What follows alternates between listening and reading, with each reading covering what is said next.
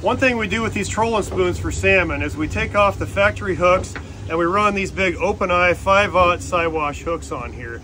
A lot better hookup ratio, but what you got to do is you got to accentuate these bends a little bit because this hook's a little bit heavier on this light little spoon. So just take those bends and just kind of accentuate them a little bit. We got a fish on back here. Mark's coming back to grab a fish on that 5/0 hook. And but that's how you do it. A lot better hookup ratio with that setup right there.